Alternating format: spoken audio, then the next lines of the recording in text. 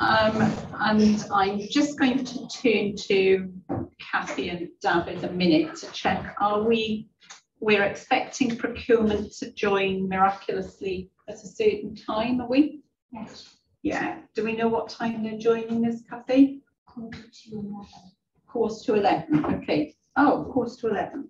Right. Okay.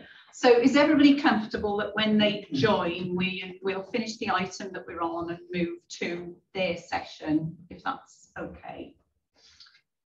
Okay. So welcome to the Audit Committee, Audit and Assurance Committee, Tuesday the 12th of April. It's the first one that we're doing in person and as a hybrid. So this is going to be a bit of trial and error, I suspect. I want to just test whether the system works each time. So if I don't see hands, can you just shout or wave with both arms? And we're trying to do a lessons learned, aren't we, since the board in March, so we'll see how it all works. So I wanted to welcome to the meeting procurement, but I will do that when they arrive. I understand that we have, yes, I can see Gareth Levington. Congratulations and welcome to. Thank you. Yeah. I also wanted to welcome Jonathan to his first Audit and Assurance Committee. You seem to have been here for a while already, but welcome to your first meeting. So we start off with any apologies for absence. Kathy? Received apologies from Claire James and Emma Summers. Okay, thank you. Do we have any declarations of interest?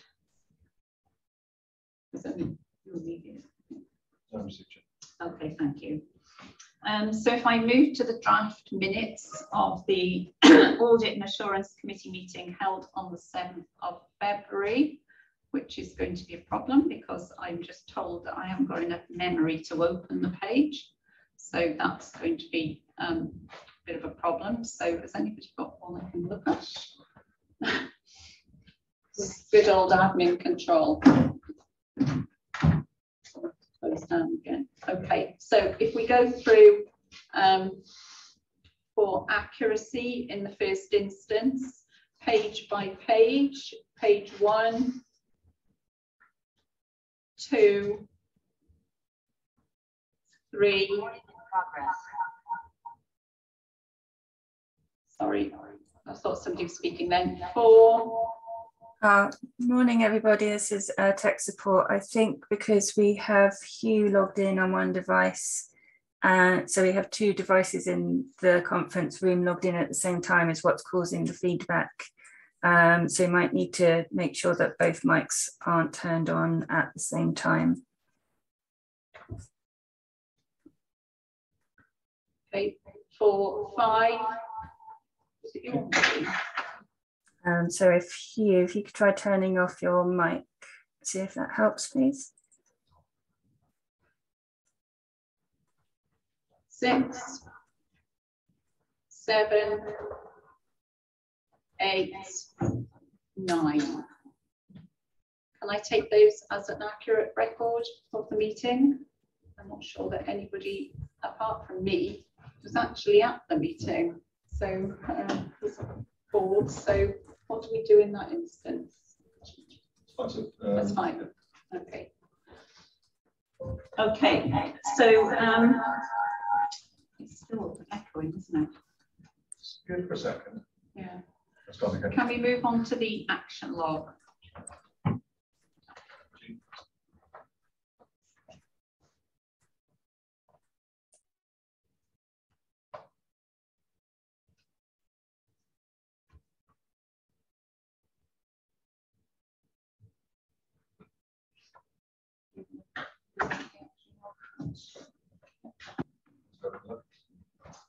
So there are only 2 actions arising, and both actions have been completed from the last meeting.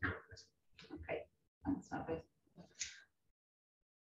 And are there any matters arising from the minutes that aren't on the agenda today? Anybody wants to raise? No? Okay, thank you. Okay, so we'll move on to part 2 now. The first item on the agenda is the approvals process for commissioning education as part of the strategic review of education phase 2. David, are you going to present this, or is I am. Diolch yn fawr iawn, Eirydd. I am. I'm going to wait a second just for us to switch over to translation. Yep. Felly, papur i'w nodi gyda Eirydd, papur sydd yn amlynellu'r broses cymeradwyo ar gyfer Comisiynu Addysg fel rhan o'r adolygiad strategol o addysg ac yn ail gam y broses. Bydd aelodau yn ymwybodol bod y papur a'r broses wedi cael ei ystyried a'i cymeradwyo yn y cyfarfod diwetha o'r cwrdd yn mis Mawrth. Mae'r broses yn unol â gofynion a rheolau statudol agig, gofynion Llywodraeth Cymru a Caffael, ac mae'n amlynellu'r broses ar gyfer cymeradwyo contractau a hefyd y broses craffu sydd wedi cael ei roi i le. Felly, gan fod wedi cael ei ystyried yn gan y bwrdd thefnos nôl a'i ddim fewn i fanylder, felly gofyn i'r pwyllgor nodi'r broses ar gyfer comisiynu contractau addysg newydd fel rhan o cam 2 o'r broses, fel a manylir yn fwy manwl paragraff 4 o'r adroddiad.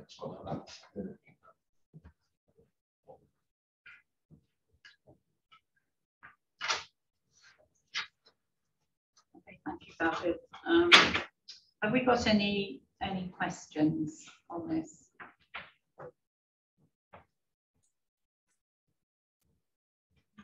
I think it's been fairly well considered at both the Education and Quality Committee and at the board. So, Chair, can I just ask? Forgive me, because I wasn't, as you mentioned, at the previous audit committee, although I was at the board committee where we discussed this. How did this come to audit for consideration before it went to board? Was it coming as subsequent to the? It's for subsequent. Why? It's coming for noting.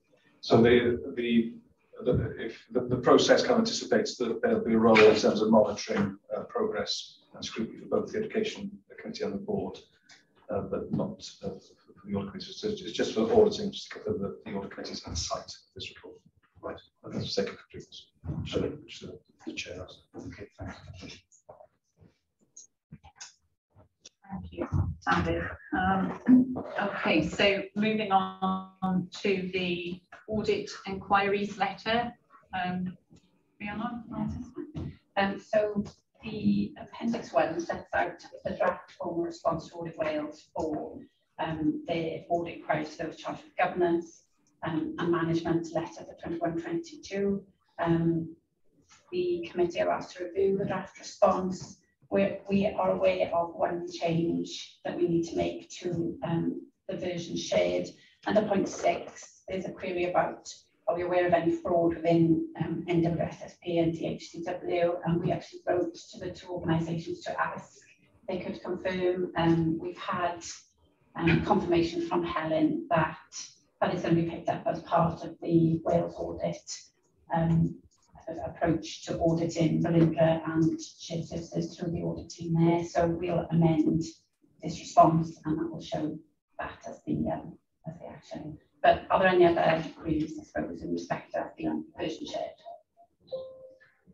Okay, thank you, Rhiannon. Obviously, I had an opportunity to see it prior to it coming to the audit committee, so we've had a discussion, I know, on those points. So, has anybody got anything that they want to raise on this? Helen, did you want to come in at all on this? Just to say thanks for a very timely and detailed response. It's much appreciated when we get these responses as early as we can in the audit process. So thanks to you and the management team for doing that. Thanks, sorry, I didn't flag up through. It's actually two places where we would make those amendments. Two questions written to shared services. I just sorry, I didn't flag up to you.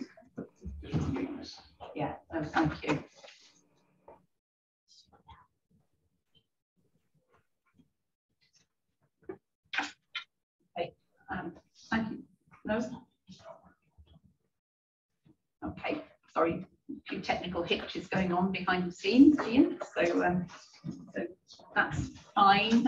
Thank you for that. And the committee are asked to review it, which we have thoroughly, and approve the submission of the letter to Audit Wales. Happy to do that? Yes. Thank you. Okay, the next item on the agenda is internal audit. Paul? Thank you, Chair.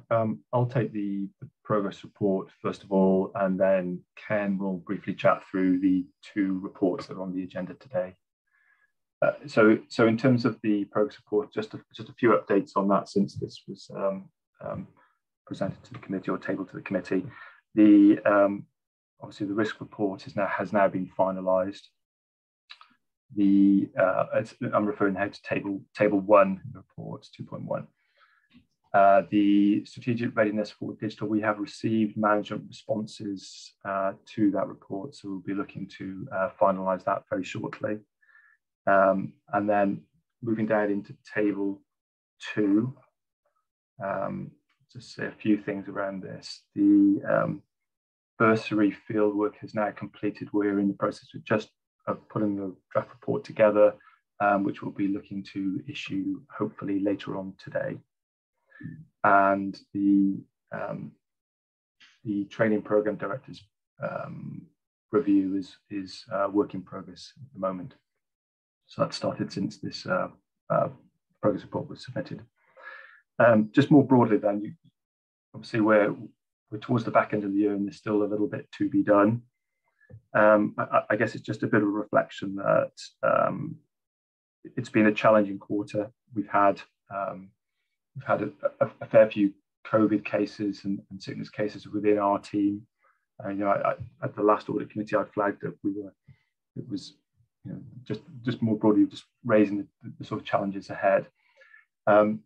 So we've had a fair amount of sickness, and I guess coupled with that need to move some of these reviews back into the Q4, and in some cases a bit of a slowness in getting some of that information from management. I guess that's purely because there's sickness in both sides and that sort of thing. There's various variables at play. So it's really just a point to flag that, as I said, it has been a challenge where we're edging towards where we need to be, but we still need to make sure that we're getting that good level of engagement, and we'll push on to get things over the line in the next very shortly. I'm happy to take questions on that. Thanks, Paul. Questions? Yeah, Jonathan. Thank you. Paul, if I can just turn to the two items that are work in progress, as you said, the bursary system and the performance and governance arrangements. I'm just wondering, has an indication or could an indication now be given as to when those pieces of work will be concluded? I think it would be useful for us to have some time scale, because obviously if audit committee is expected to track the progress of internal audit, it will be useful just to have an idea as to, I'm not saying, by 12 noon a week next Thursday, but if there is an indicative timescale within which the work is being undertaken and completed, I think that would be very helpful. And perhaps for future reports, accepting the fact that COVID is clearly a very exceptional set of circumstances, I think it might be useful to have as part of that running commentary how on track things are, and if things are slipping, what the impact of that is likely to be. Thanks, Jim. Yeah, absolutely. More than happy to add additional narrative into the progress report to help explain the position to committee if you think that's helpful. I'm more than happy to do that. So in terms of these last two pieces of work, we've got a load of information which we're working our way through at the moment. So I would be hopeful, with a good wind, we'll be looking to wrap this up in the next couple of weeks. I guess we just need to make sure that we've got that good level of engagement. We're getting things through, and we'll do our very best to get through everything. Okay, thanks, Paul. Paul. I mean, we've had a number of discussions, I know, during the year about making sure that things progress and that everybody's aware of the importance of internal audit. And I kind of get the COVID bit, yeah, but it ought to be panning out a little bit by now. We're in April and we've still got a couple of pieces of work to finish. And I just wondered what we need to put in place, I guess. I mean, Jonathan's suggestion, I think, of when we can expect those pieces of work is helpful, but yeah, it is always reliant on you getting the information and the cooperation from this end.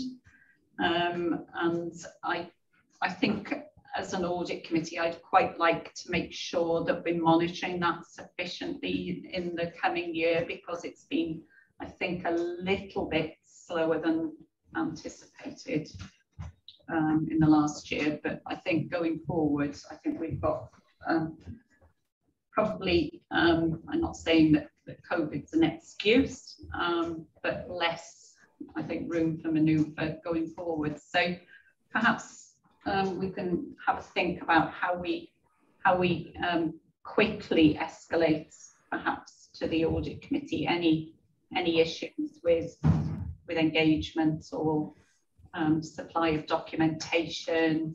I mean, there'll always be some delays, not yeah, effect, but yeah, that's a good point. And we have monthly meetings with David, and as things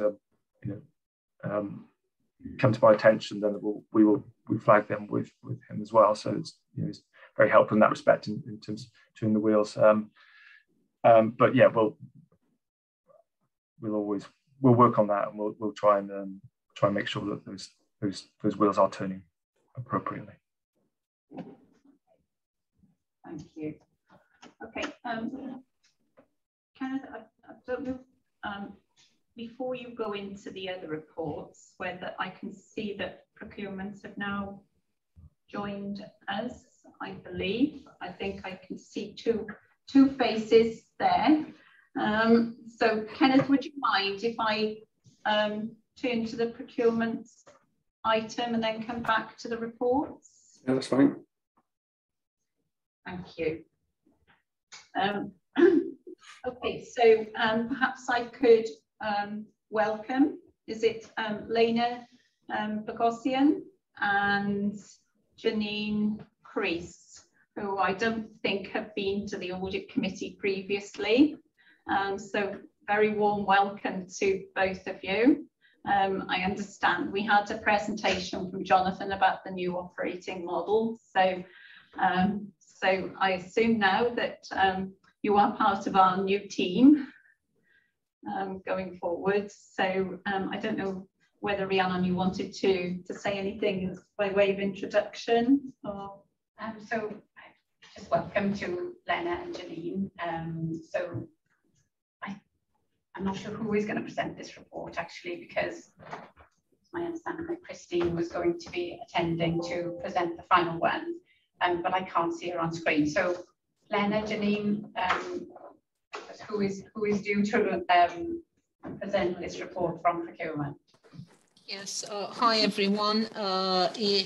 We agreed it's Christine.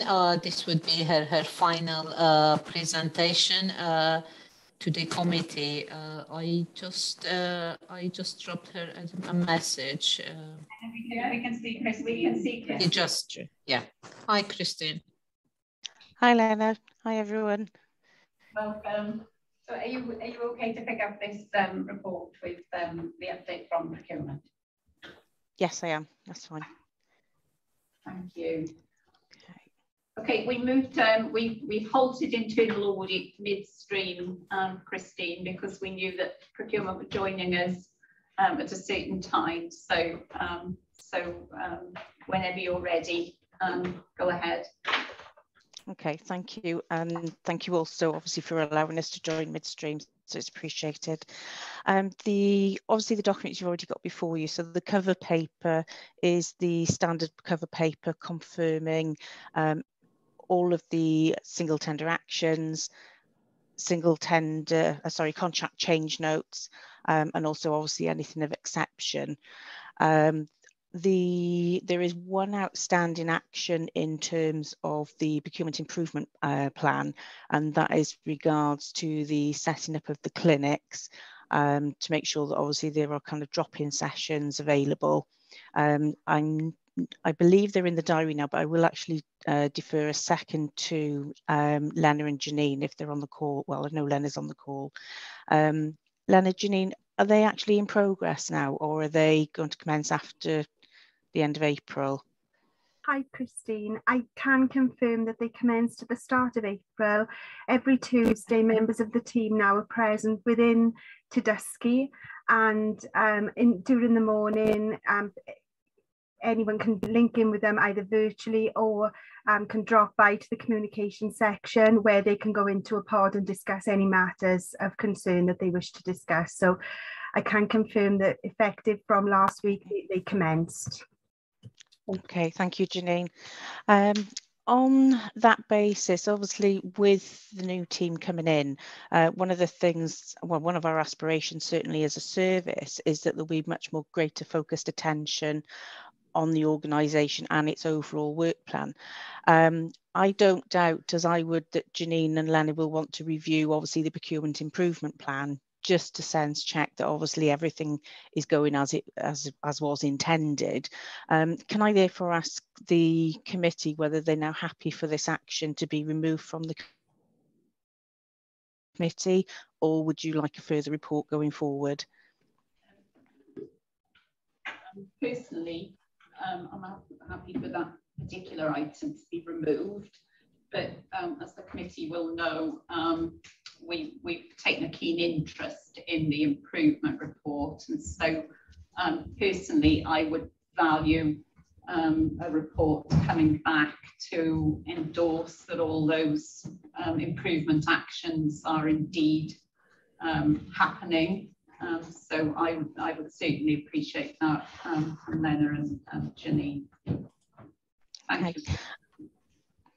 Okay, and also just to obviously something that maybe Janine and Lena wouldn't be aware of is obviously the action that we have regarding the validation of the contract programme. So just to bring to David's attention that obviously that session is due because we committed to reviewing every 6 months. We last reported in November, I think it was. So obviously we need to undertake that exercise again. Okay, moving on to Appendix 1 in terms of the summary information provided. Obviously what we're trying to do is make sure that we're capturing all activity and that we have those safeguards in place.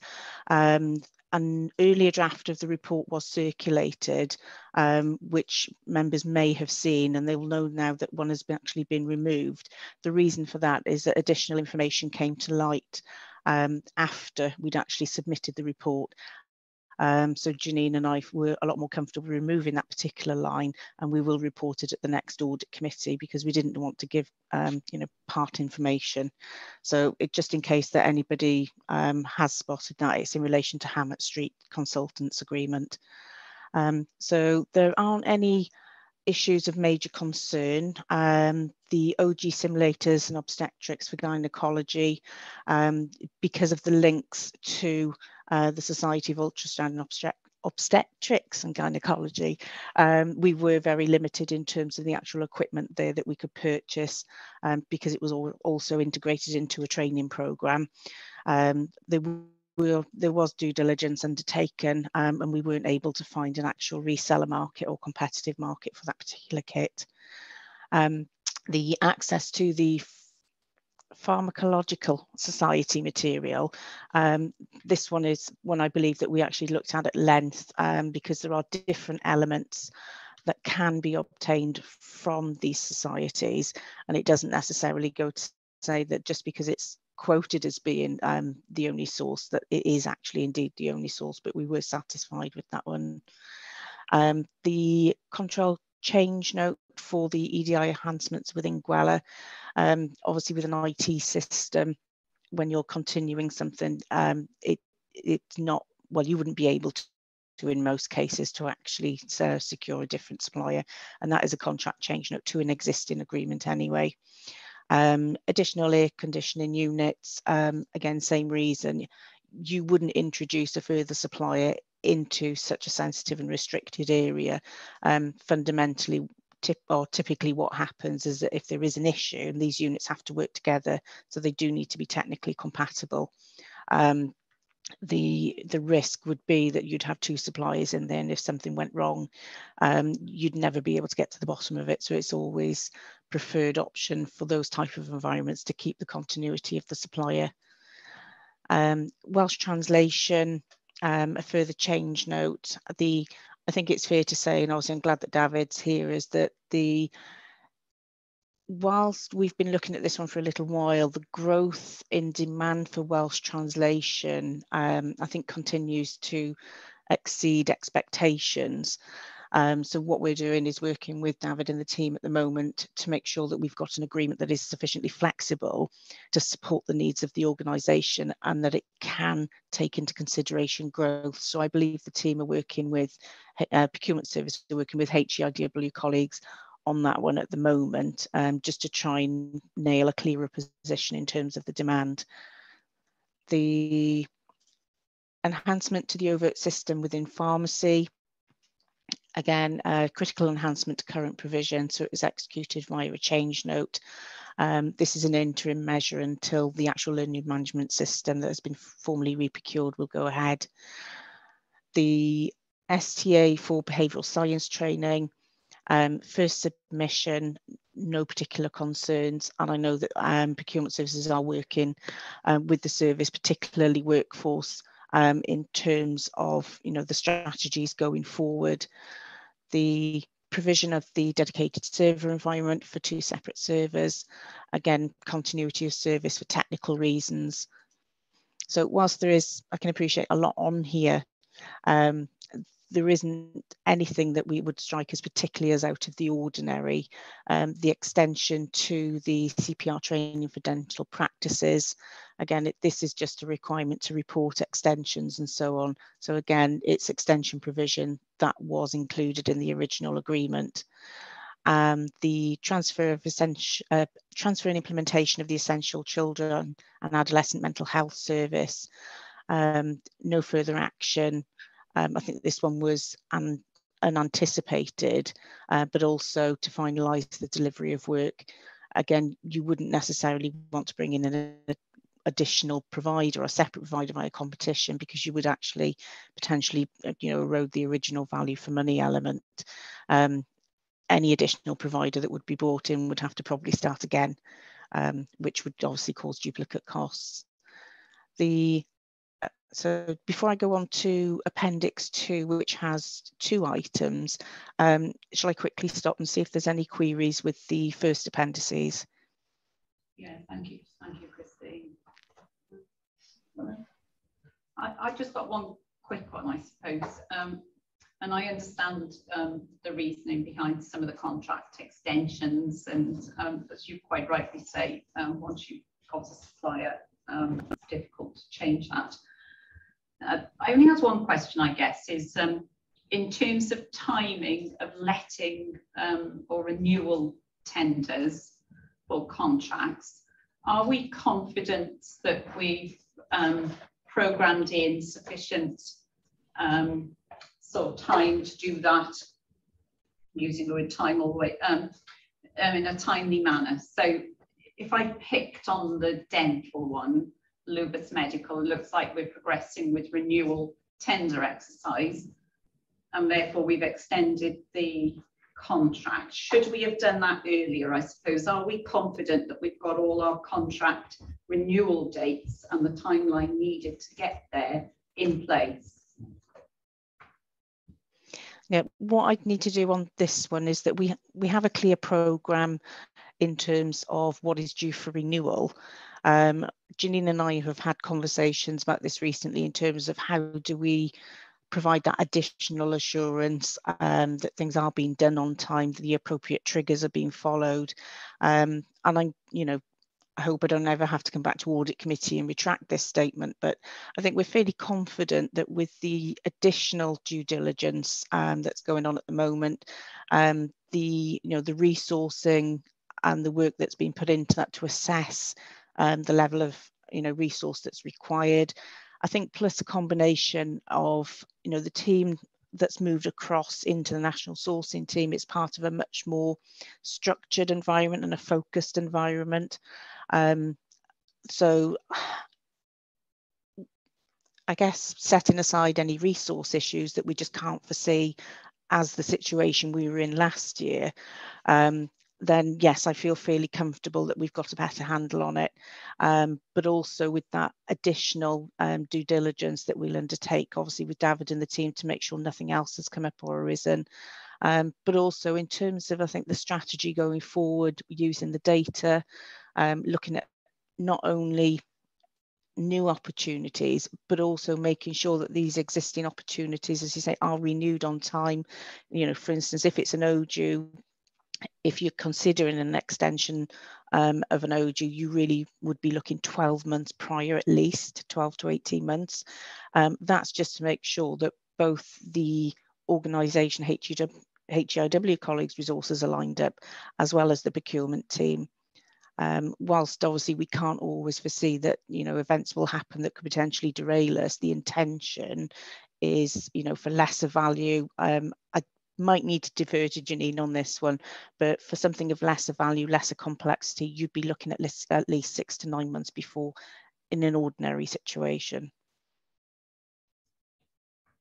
Yeah. So my original question, I guess, was the contracts register. Is that complete? Do we know the absolute dates when we should be starting the process? Set aside resourcing, because I'm going to come to resourcing eventually on procurement. But so are we confident we've got every contract buttoned down? So in other words, was this one started late? I don't have that information to hand, but I can find out. Okay, so but do we have every single contract and the time scales? Because we did have a contracts register way back at the beginning of the AAC, but I can't remember. We consider every November. So every November. Yeah. November. Yeah, I thought we had. So. And that contains the renewal dates. Yeah. So we shouldn't get into a position where we've got any late ones. No, we shouldn't be, but this is why we need to undertake further due diligence. As I said, we have pulled one off the register because we do have a concern, but we need to do our own investigation and satisfy ourselves, because what we wouldn't want to do is to report something to Audit Committee that we felt was inaccurate. So that is, for us, that's part of the due diligence process, but also obviously before I started to present this report, which is why I've raised the issue with David, to say that, gentle reminder, we need to do that further validation again. And to be honest with you, because it is a moving feast, we need to make sure that we are undertaking these checks on a regular basis, because that is the only way. Sometimes things do, we still get contracts that come across the desk. This is not unique to HEIW, where a member of the service maybe wasn't quite aware of the procurement rules. They've gone off and done something in isolation. When that happens, it takes a little bit of time actually to pick up on it, and it's after the event, which is what the file note process is for, because we still have the additional checks and balances to make sure that even if it hasn't been caught up front as part of the planning process, that it will actually be caught at some point. The bi-monthly meetings that are put in place, that's another opportunity. The work that I believe will be continuing with Martin panels, and also obviously the quarterly reviews.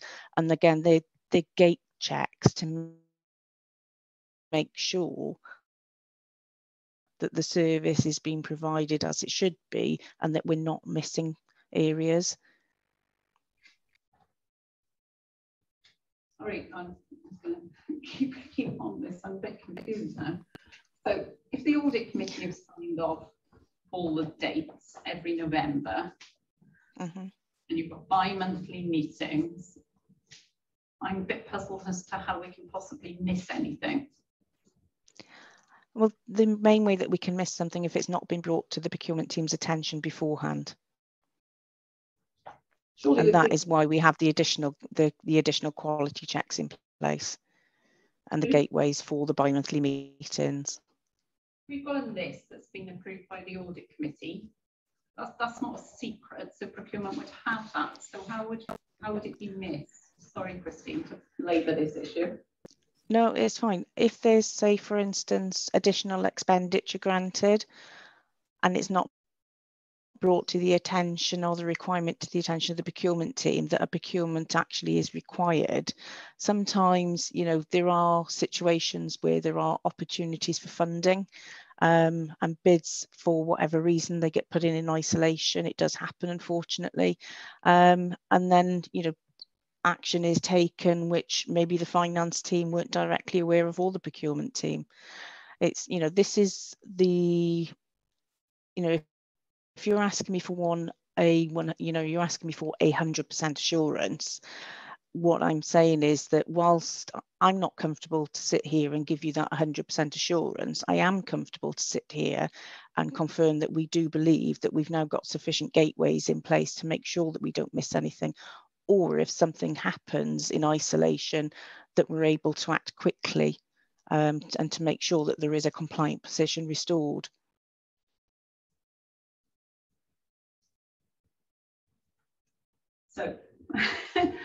So we've got a list. Sorry to keep on up there. We've got a list. If we get additional money, Rhiannon knows about that. If we're going out to spend it, then the executive team know about that. So is there a step in the process that's missing somewhere?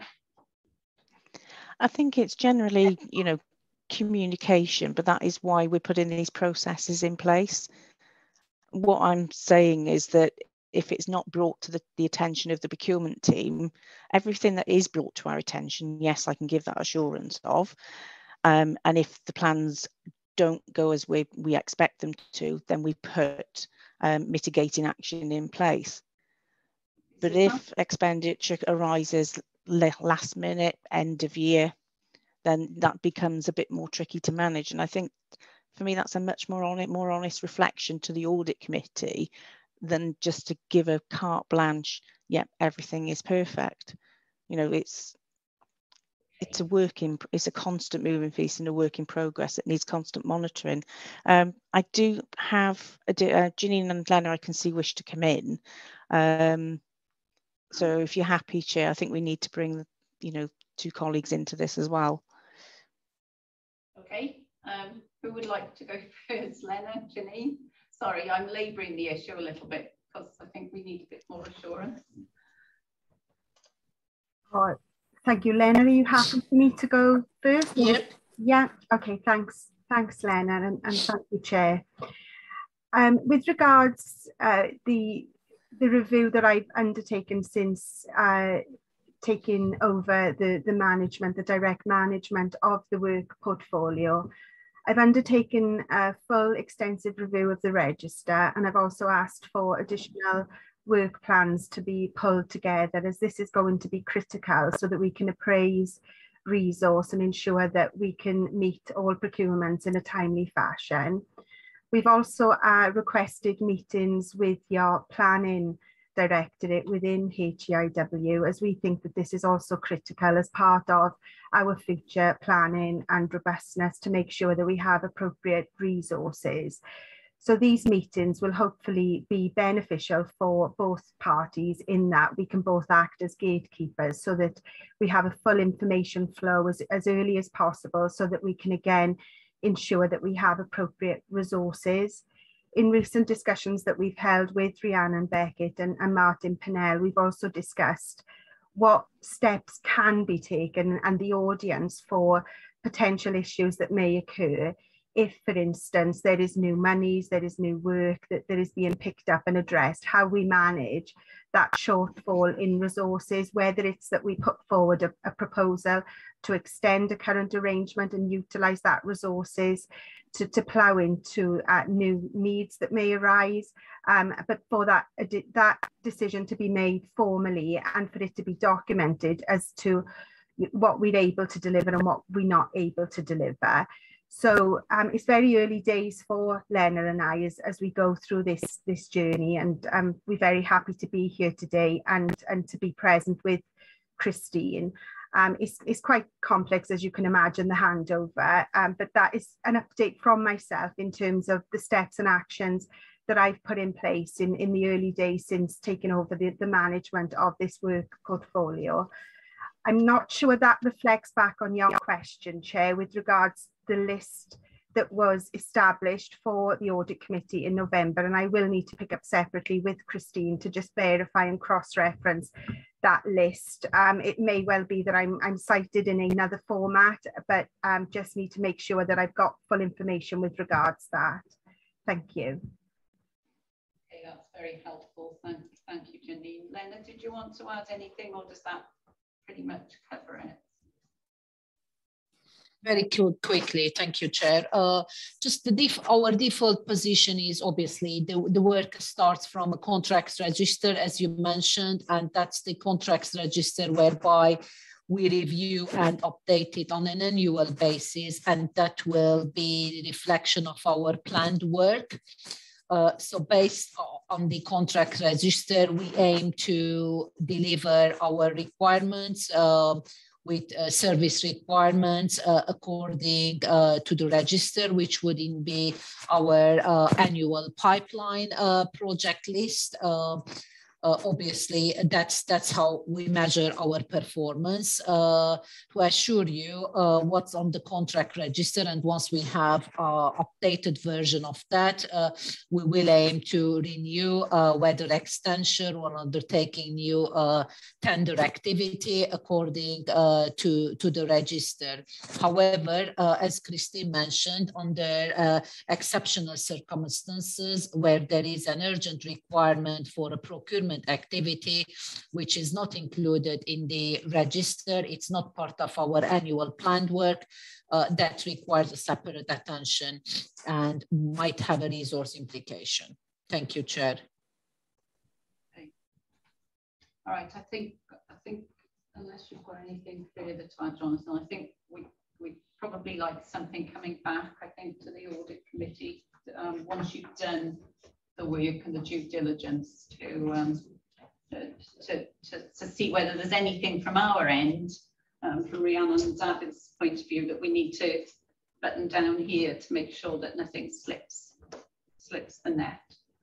Okay, thank you. Sorry, I'm really sorry to labour that. Okay, Christine, carry on. Sorry.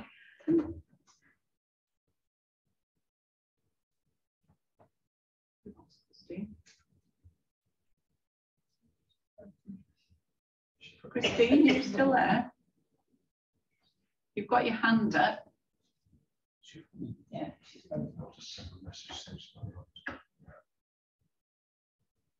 frozen up. We're still going really well.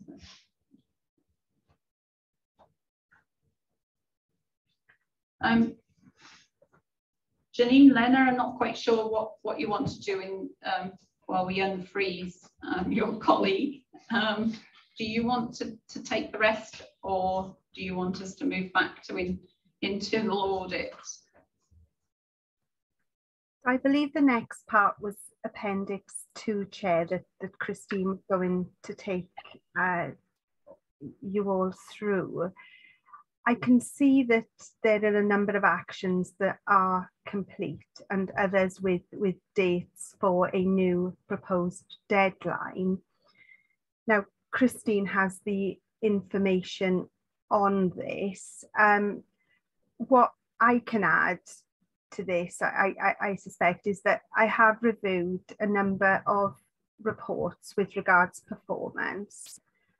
And as a consequence, I have issued a number of actions for the team, and I do have meetings planned to gain full feedback and to advance from my perspective, there are some matters that are marked as complete, which potentially they're an ongoing matter. They complete at a point in time, and therefore they would need constant review. And so I have picked up on these matters with the team.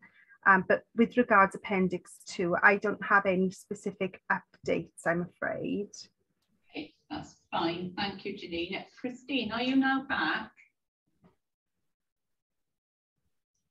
Christine, can you hear me? I've worked with the internet. Oh, sorry, Chair. Yes, I can. Apologies, the internet just dropped out. No problem. Perhaps you could move on to Appendix. Completely. So I am in a place of work. I'm not at home. So we've got two matters that were brought to our attention. They happened ahead basically before we actually realised. One was the development and provision of accredited compassionate leadership programme. We are still having discussions, I believe, with the finance team about areas that are actually co-developed. They don't necessarily lend themselves well to the SFIs, and a single tender action I think would have been used if we had seen this one ahead of time. What we're doing is looking at a range of programs that are either co-developed or funded through different means, which means that the standard competition rules may not necessarily apply. What we're doing at the moment with those is that we're either still single action in them as single quote or single tender actions, or file notes, depending on the circumstances and the timing of which it's brought to our attention.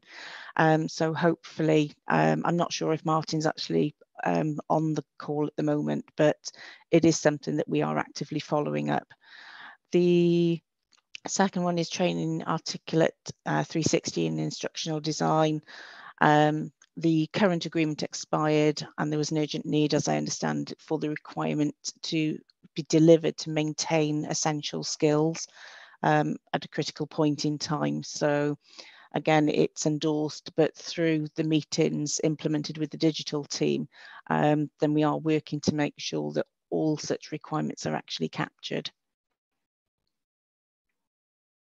So those are the only two matters that we would consider to be out of the norm. Apologies for obviously the technical error earlier, but one of the things I guess I'd just like to add, and I'm sure Janine probably covered this earlier, is that following Jonathan's presentation to the audit committee, the aspirations are for us to move from a reactionary service to one that is working with the service and it's forward planning. It has the necessary engagement, but also obviously the dedicated team. Under the previous structure, members of the team were required to actually cover multiple areas. So even though they were mainly dedicated to one area, if there was a resource issue, then obviously they'd be expected to jump across. One of the benefits of this system is that particularly for the team that are supporting HGIW, they won't be called upon to support other areas. Those areas that are short will actually be backfilled from the substantive team that they've joined. And in each case, they're generally bigger teams, which means they've got a greater resource that they can pull on. So just, I guess, as a closing statement as the outgoing head, that I am actually 100% behind, this new national operating model, well, partly as you would expect, because it's what we've signed off on as a service and delivered, but also in the genuine interests of ensuring that the needs of the service are delivered in a timely manner. And that is, we've made a huge service change to make sure that we can improve going forward. Okay, that's very reassuring. Thanks very much, Steve. Yes, we were very encouraged by the new operating model. So thank you. If there are no questions, do you want to move on to? Have you got any questions, John? No. Do you want to move on to Appendix 3? Okay, the Appendix 3 is the final appendices in relation to the procurement improvement plan, as we discussed earlier. The one outstanding action on there is, as we've already covered off earlier, the procurement improvement plan. So apologies, I think I've done that in reverse order. As Janina said, those workshops are already set up and running, but also there is a plan in place to revisit those actions just for additional assurance, to make sure that obviously the activity that we committed to is still ongoing. Okay, lovely. Thanks, Christine. Okay, well, are you attending? Are all three of you attending the closed session? We've already checked in advance, and we were advised that there aren't any agenda items for procurement, but I'm sure we can make ourselves available if we are needed. Thank you. Well, I'd just like to formally thank you anyhow, Christine, for your work and service to this committee, and hope that everything goes well in the new operating model for you as well. And again, welcome to Lena and Janine. So thanks for your report. Okay, thank you, Chair. You're very welcome to stay, or very welcome to get on with, I'm sure, lots of other work should you wish to leave us. So thank you very much to you all. Okay, if you don't mind, we'll depart. Okay. Thank you. Bye-bye. Good option. Thank you. Okay, and thanks to Internal Audit for indulgence there. And we'll return to you now. And Ken, I think you're going on the next. Yeah. Okay. Morning, everyone. So we've got two reports for the committee today. The first of our two reports is the project and program management report. HIW has recently set up a program management office to oversee all projects and work programs. Our audit focused on the processes and procedures set up by the PMO, and this also included review of a sample of current projects and programs.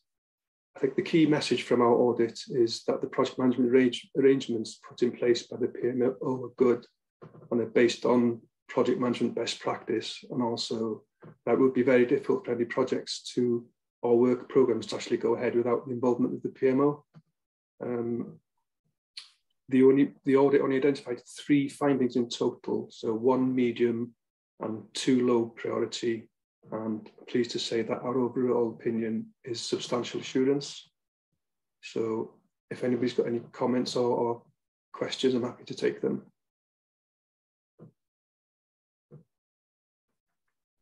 Okay, thanks. Okay, and then our second report today is our risk management report. We've included an audit of risk management every year since the formation of HIW, and this year our audit looked at how well risk management arrangements are being embedded at directorate and department level, and also how strategic risks are being monitored through the BAF. As you can see from the report, again, we've only raised 3 recommendations, 2 low priority and 1 medium priority.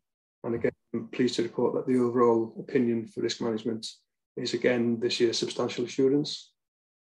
And again, I'm happy to take any comments or queries.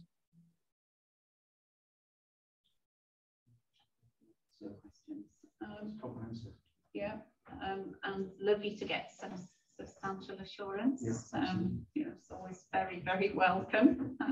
So thank you for those. There are quite a few findings in the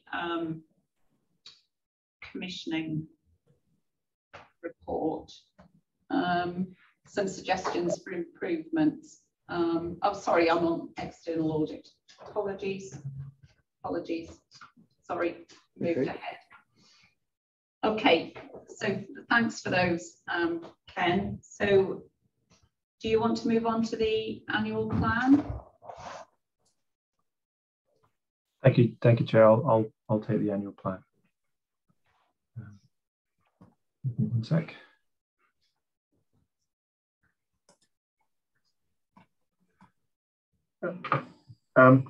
So the annual plan then for 22-23. Obviously, I'll take it as read, but I'll just draw out a couple of the key points just for the committee's awareness. The plan is developed in accordance with the public sector internal audit standards, and what that really means is that it's a risk-based plan. We focus on the key areas for the organisation. Part of the planning progress involves talking with the executive team and getting their engagement and input into what the perceived key risks are for the organisation.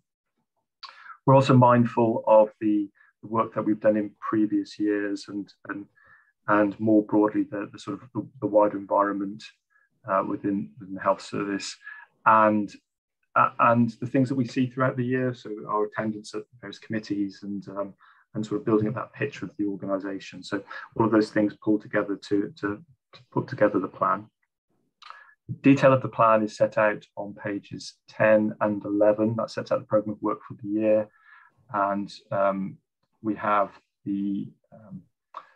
set out the proposed periods for the years for the reviews as well when we're looking to undertake those reviews. As I've said in previous committees, and I'll just flag again here, we always look to remain as flexible as possible in terms of our resourcing and what we can do with HEIW. So mindful that things change throughout the year, risks change, priorities change from the organisation. So we do maintain that degree of flexibility to adapt and to move as the year progresses. And I guess it's quite difficult when we're putting the planning documentation together in sort of January, February, and trying to think about what sort of key risks there might be sort of 11, 12 months down the line. So I need to be mindful of that.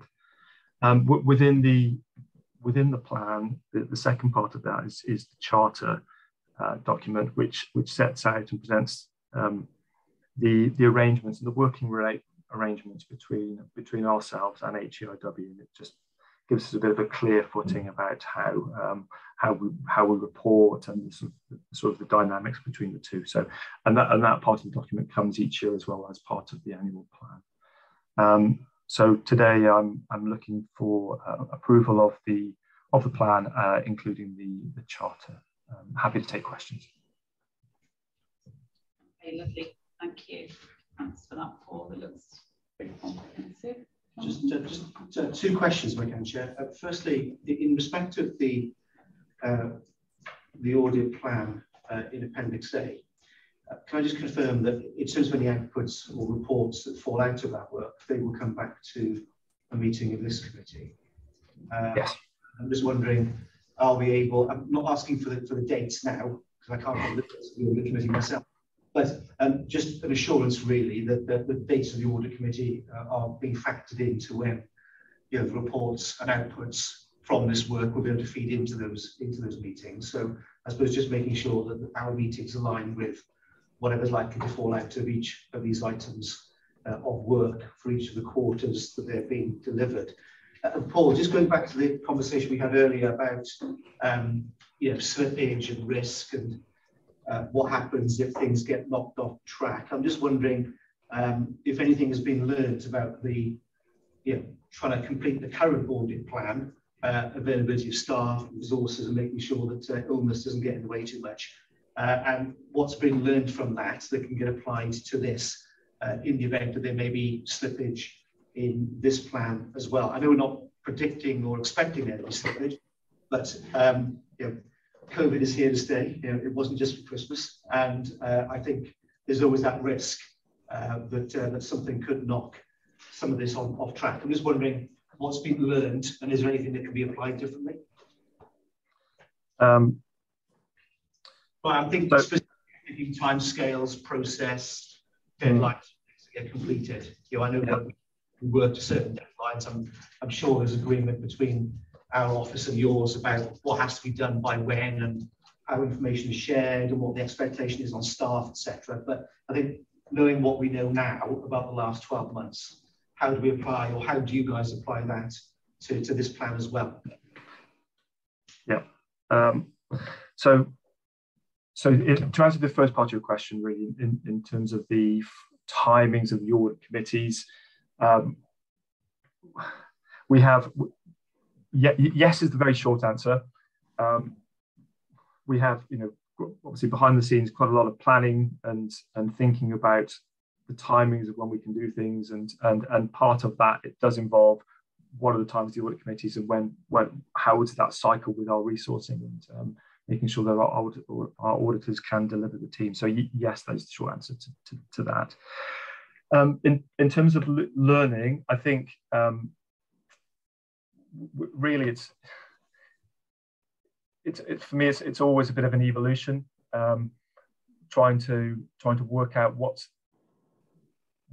the best way to address all of these bumps along the road that we get. So for example, again, a bit more detail really, but in terms of our resourcing approach, we're taking another refreshed approach this year to make sure that internally the communications are flowing a little bit better. So if an auditor is having particular problems with a bit of engagement or not getting that information through on time, but the chain of command is sort of flowing, so then we can raise that back to the organization. So we're always looking to refresh that and always mindful of the bumps along the road, notwithstanding some of them a bit unforeseen, but as I said, we're looking to progress and to make sure that we're as accommodating as possible. I suppose, Chair, it goes back to the old Donald Rumsfeld analogy of no. Yeah, absolutely. Yeah, it's the latter category which is more problematic.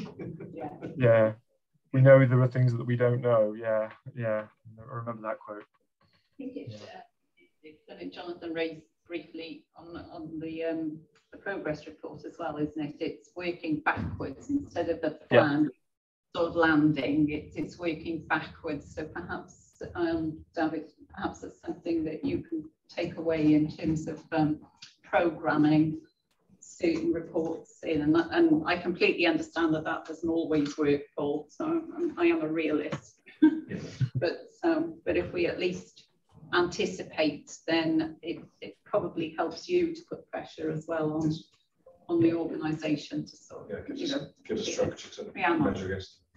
So just a couple of points. So I think partnership working, which is audit reference 1, that's the Director of Finance's portfolio. So unless that is something that I'm not understanding, that needs to. Thank you for that attention to the meeting. So that should be amended. So it should go to the Director of and similarly, SLA arrangement is that. So number 6. That could be one that does sit to it, the Director of Finance, but maybe that's a discussion to have. And then sort of Martin's just raised that we haven't got an audit of financial systems, so we've maybe done the delegated budgetary control a couple of times before, but not audited financial systems. But these are suggestions that we can make to get this plan to a final stage and then be able to agree and sign. Sorry, I couldn't quite hear all of that then, Rhiannon. Cancel that, because I thought this plan was here for sign off. Okay. Yes, and it's been spoken through with the exec team as well. I didn't, sorry, Anne, I didn't quite catch all that you were saying then. I heard something about the partnership working. Perhaps that's the wrong exec lead. Yes, I think so. But we can check that. That's okay. That's easy. We'll just engage with the other person. Okay. I didn't hear the point around the delegated budget control and the finance piece. Sorry, so it was an audit of financial systems. I think was one of our suggestions, and that's not appearing on this plan. So it just wasn't clear if that is an additional piece of work or whether that delegated budgetary control should be introduced with a systems audit. We've done a bit of a cycle on these. I think we missed out last year. Missed out for the financial systems. I think it would just be good to have that back on just for our own internal review. Really. Did you catch that, Paul? So there's a keenness for a financial systems review as well. Just as I think we did delegated control monitoring last year, if I remember correctly. I just wonder if it needs to swap around. But, yeah, I mean, personally, from our point of view, the financial systems work has been coming out really strongly over the last year, and you'll notice similarly that there's nothing specific on risk management this year on the plan, but that's a reflection, as I was talking about our planning approach, is that we're mindful of looking at how the controls and the governance arrangements are all bedded in within the organisation, and what's the right target for the risk-based approach to our plan. So, you know, the risk a specific review on risk, for example, has been coming out as substantial for a number of years. So it felt like, in terms of the right focus for us, is to do something else. And I think similarly within the sort of financial systems, that's been coming out quite strongly as well, which is why we're under a sort of a finance umbrella. We were looking at thinking about the delegated budgetary control. Now, if committee feels strongly that then they would like an assurance review, when I was presenting the plan, I did talk about flexibility. Wasn't quite anticipating it quite as early on as this, but absolutely happy to look at that. Okay, perhaps you could have that discussion offline then, and yeah, of course, yeah. Approve it subject to, and I hear what Martin says. It's always useful to have that. Can I just ask one very brief question? Don't want to prolong the discussion. On Appendix B, on the KPIs, I don't know whether it's me. Am I reading it correctly?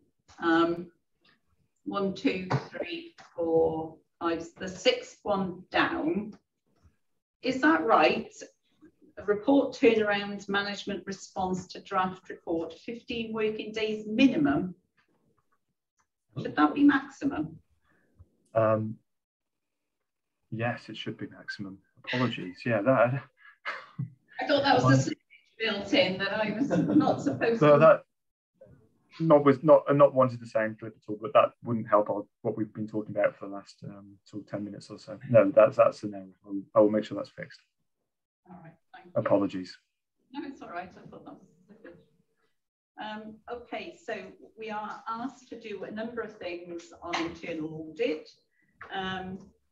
We're asked to note the progress report for assurance, note the project and programme management substantial assurance, note the risk management internal audit report, substantial assurance, and approve the internal audit annual plan subject to the changes that we talked about. So thank you, Jonathan.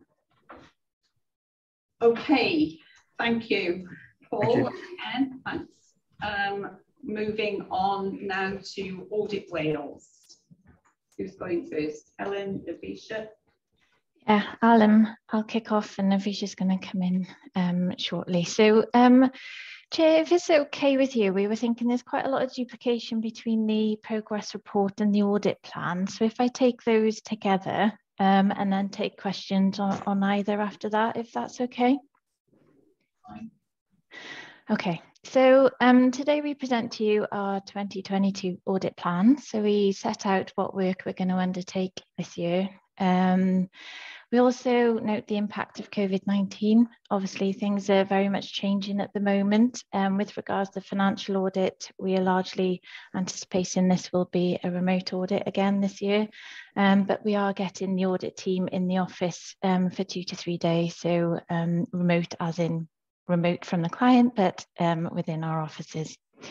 So with regards to the audit of the financial statements, we are required to include undertake our work so we can provide an opinion on the truth and fairness of the accounts. And we do this by seeking to report and adopting a concept of materiality. I'm sure you're all familiar with the concept of materiality, and we'll report that to you in the next Bit 1 Audit Committee. So the work so far that the team have done in planning and interim audit has gone well, thanks to the officers involved for providing timely responses to our queries.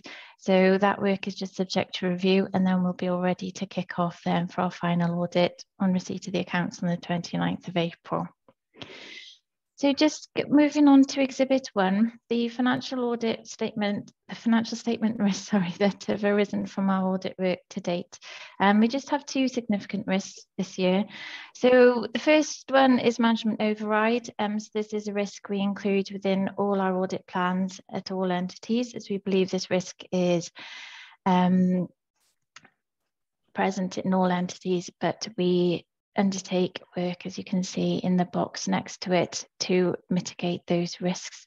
And the second risk is to do with the Scheme Pays initiative. I'm sure you can remember last year we included an emphasis of matter paragraph in our audit opinion, drawing attention to the disclosure of the contingent liability within the accounts. There's lots of work ongoing behind the scenes at the moment to determine whether this liability will materialise for HIW, and obviously we'll review that evidence and any consequences upon our audit report and opinion. Okay, and just to say as well, in addition to the annual accounts audit, we also do some work on the HIW's whole of government accounts return as well.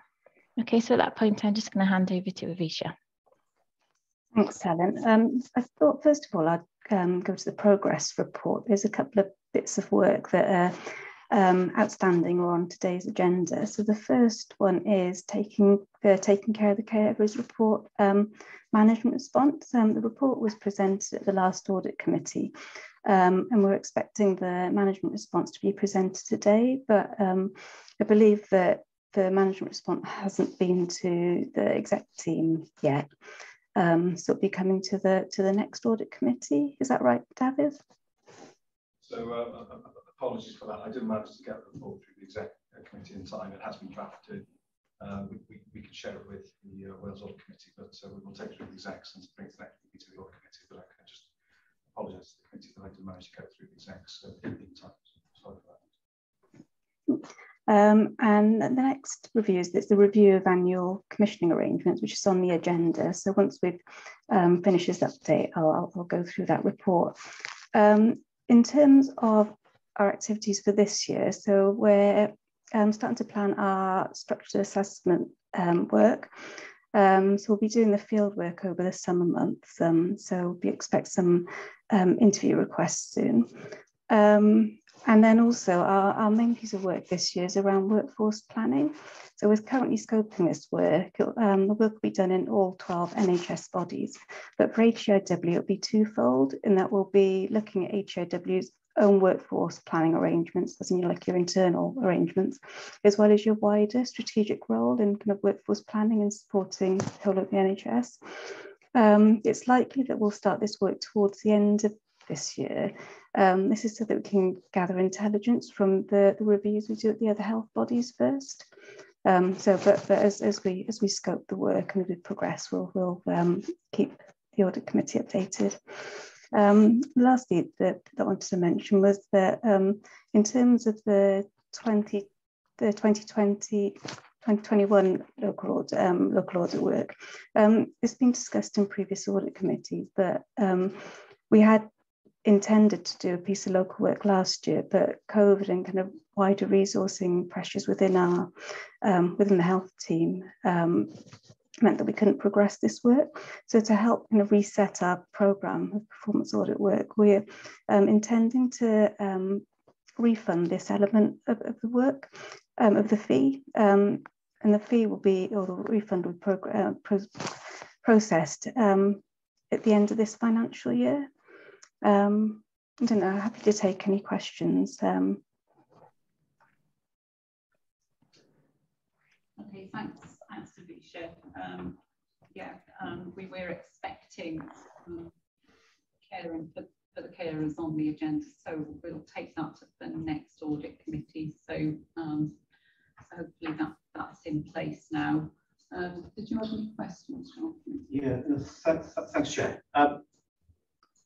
This may be because I'm a new member of the committee, and it's possible that it's to do with the way in which I read the 2022 annual audit plan and the fee structure. And because it doesn't give it the context of what was happening in the previous plan, I suppose this is where my question is slightly off. If I'm looking at the fees that you're proposing for 2022, there's a reduction in what will be spent on structured assessment by about 12,000, and an increase of around 15,000 what will be spent on the All Wales thematic and local work. What I didn't get a sense of in the report was how and why that balance of work has shifted. And I can't imagine for 1 second that miraculously structured assessment work has become £12,000 cheaper, and the All Wales thematic and local work has suddenly become £15,000 more expensive. But what I'm trying to figure out is how the balance of work has changed, if that is what it is, and how this looks different to last year. And I suppose it's the context bit. So I wasn't sure what was done last year by way of that balance between structured assessment work and thematic work, and how the plan for 2022 looks different to last year, because I'm guessing it is different by virtue of the fact that we're spending more on one and less on the other. Thanks. So I haven't got last year's plan to hand. So, but the way I can explain it is that that what you're seeing for last year's fee is what was actually spent. So there might be a little bit of variation when you see what's spent at the end of the year. So we might spend a little bit more on structured assessment and a little bit less on the thematic work. So it's not set in stone at this point.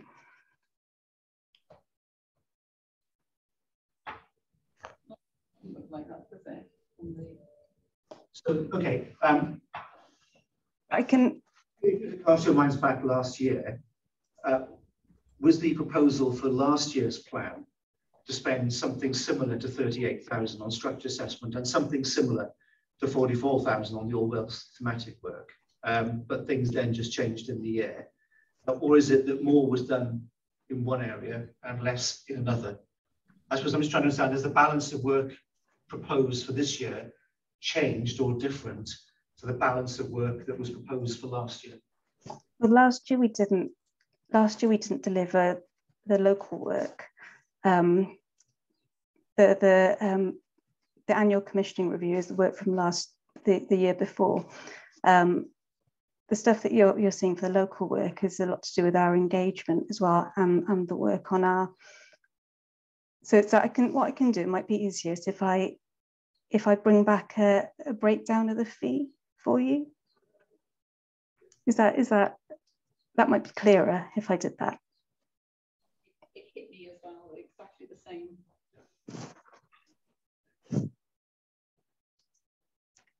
Is that, are you happy for me to do that, to bring back a clearer breakdown?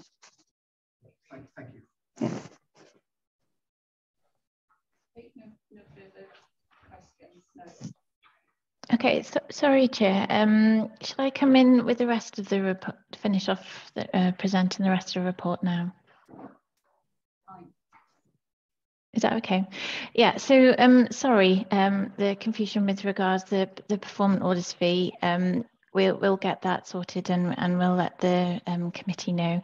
So coming on to the remainder report, just to finish off with the fees then, you would seen our fee consultation, and in general our fees have increased 3.7% this year across the board, but having a look at what we need to deliver the audits this year, the proposal for your increase is only 0.9%. So further to the detail that we'll get back to you on, hopefully that is amenable to you. With regards to the audit team, there have been a few changes this year in the senior level. So Claire James is no longer involved at the engagement director level. So Dave Thomas has taken over that role. But you'll be familiar with Dave from his audit director role. And then Matthew Edwards is coming in as audit director for financial audit. So then it's myself and Andrew Doughton, the audit managers, and then Helen and Avisha are the leads as well. Okay, so the timetable our work is set up in Exhibit 5. So the next main chunk of work really is the audit financial statements. That will be our priority in May to report to the Audit Committee in June, and Avisha will be working with officers to set up those structured assessment interviews shortly. Okay, so I think that's it. So we're happy to take any other questions. Okay, yes, thank you. So obviously content with the audit fee being less than others, so would expect us to say that. Obviously, we had the conversation about the local work that is now not obviously going to be done, and you said, Avisha, that we will be having a refund for that. We originally said that you were going to hold some of it to see whether you needed it for the workforce piece. Has that changed? Yeah, when we've been scoping the workforce review, and we did see if we could use some of it, but I don't think it's possible. So I think the cleanest way to do it is if we refund that element. Yeah, then we can just kind of carry on with our programme of work then. Well, thank you. I'm sure we are all trying to good use for money somewhere. So thank you for that. Okay, so are we happy to note the progress report and to approve the Audit Wales audit plan and fee? Yes. Yeah, thank you, Jonathan. Thank you all. Are you going to go back now to the commissioning report? Yeah. Yeah. Okay. I'll present that one. So I'll take the report as read, but I'll just highlight a few key points. So the review looked at whether the annual commissioning of health education and training is well planned, supported by internal controls and appropriate resources, and has robust performance monitoring and oversight. So I'll take each bit in turn. So in terms of developing the annual commissioning plan, we found that HOW has a clear approach for developing the plan, which it's looking to strengthen further by aligning the planning processes for the commissioning plan and the IMTP. HOW engages stakeholders well as part of this process, but found that whilst a range of information is used to develop the commissioning plan, Health Board IMTPs are the main source of information to determine student numbers and placements. But the IMTPs are often of varying quality. I guess the issue here is that without robust, reliable workforce plan, HOW can't be confident that the identified workforce need reflects true need. And as you know, we've just said that we'll be doing some in-depth work on workforce planning across the NHS, so we'll get more intelligence on that over the coming months. There's also an issue with accessibility of benchmarking data to inform the commissioning process. But again, this is something HOW is working to improve with its counterparts in the home countries. In terms of roles and responsibilities and internal controls, we found that roles and responsibility to plan and manage the annual education contracts are clear. And HOW has taken steps to strengthen resource weaknesses within the education commissioning and quality team. We also found that there are appropriate internal controls for annual commissioning and clear arrangements to review and vary education contracts on a yearly basis. And in terms of the contract and performance management, we found that there's a good framework for managing contract performance, which has been strengthened in the new contracts, which start in September. But there is scope to improve the quality of university improvement action plans, which we found were presented in kind of an inconsistent formats and were again of varying quality. We also think there's scope to improve the administration of the contract business meetings by making sure draft minutes are circulated in a timely way. And And also we know that work is going on to strengthen the information provided to the board on the delivery of the annual commissioning plan. But there are opportunities to improve how performance is reported to the ECQ committee, and also to triangulate the information presented in the All Wales annual performance report and the annual quality report to help understand trends and issues. So the last thing I'll say is that we made 5 recommendations which focused on improving workforce information, the timeliness of the business contract meeting minutes, the consistency of and quality of the university action plan, and the triangulation of the 2 reports, the annual performance report and the quality reports, and also reporting to ECQ committee. Happy to take any questions.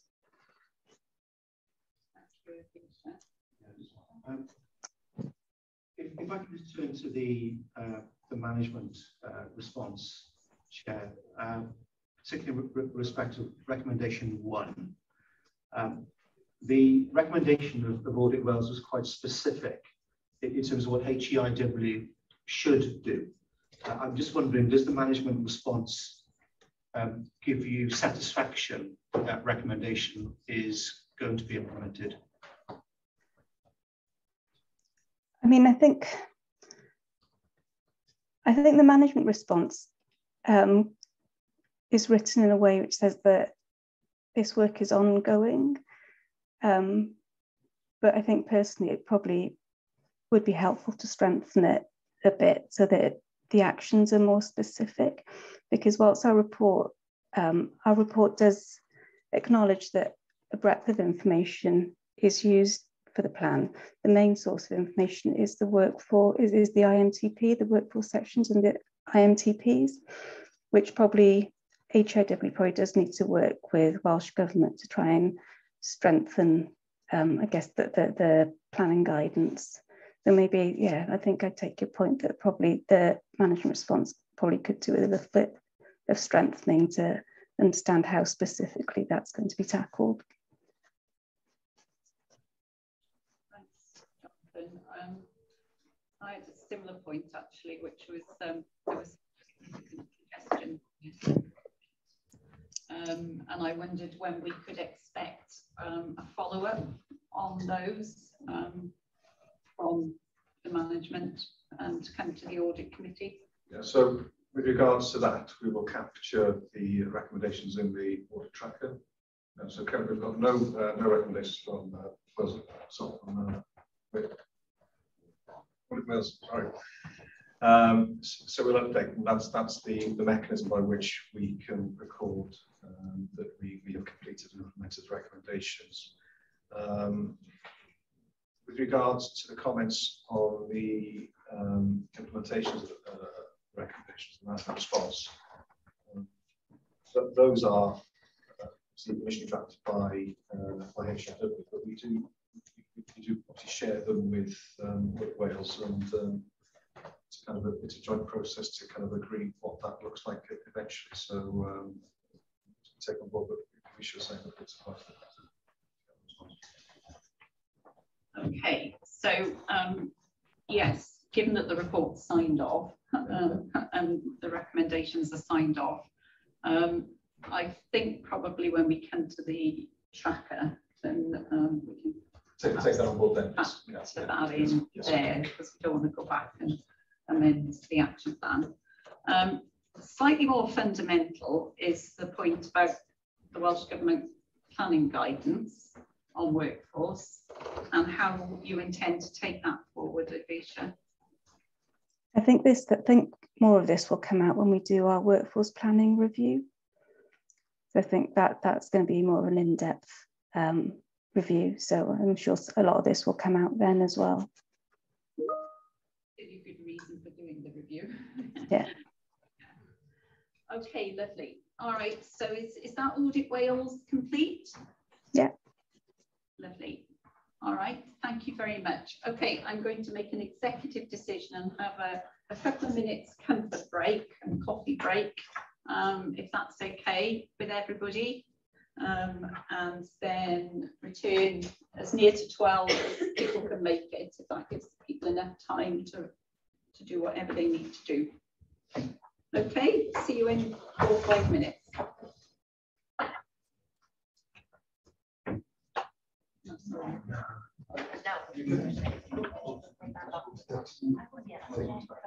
Yeah. So,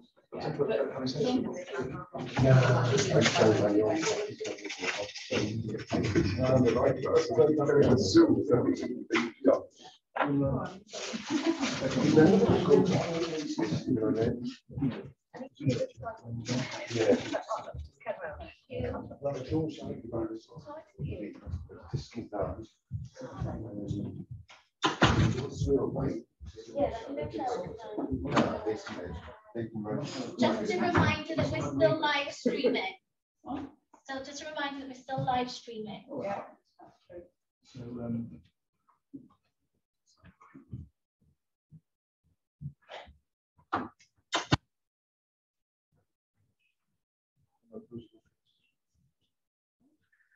So, we've got all the case between you. When did the staff ladies upstairs? We've done it on the it looks very nice, but I'll check with Kathy because I No, that's definitely a response. Yes, I'll be there in person. Maybe, yes,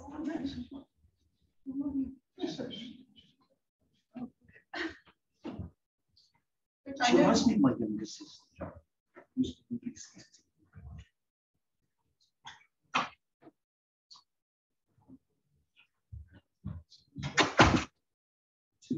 All right, here we go.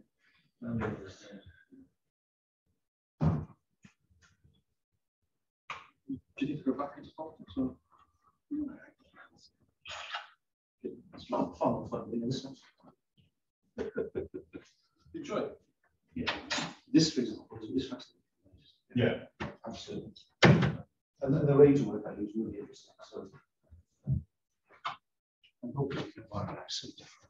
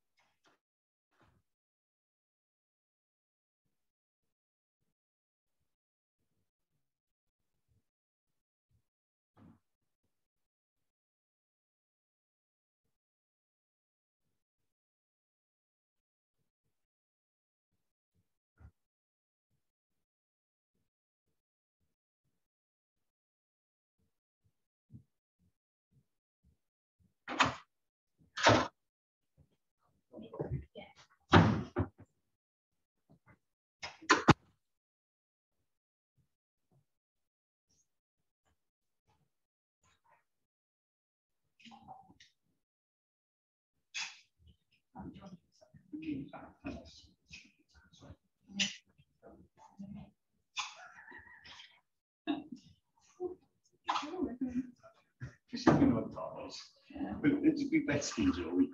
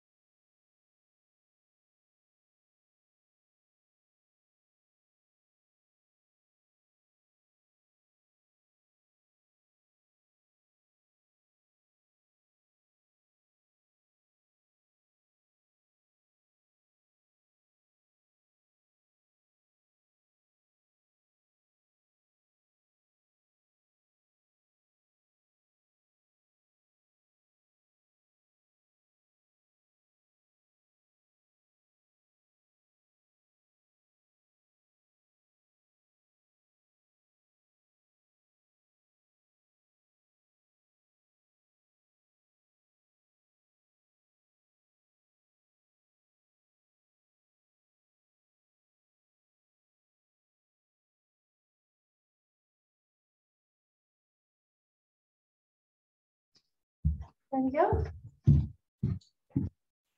Okay, sorry guys, it is 12:05, but I've lost my board secretary and my only other member of the committee, so I'm not quite sure where they've gone, but I can't really start because I'm not for it on my own. So I do apologise.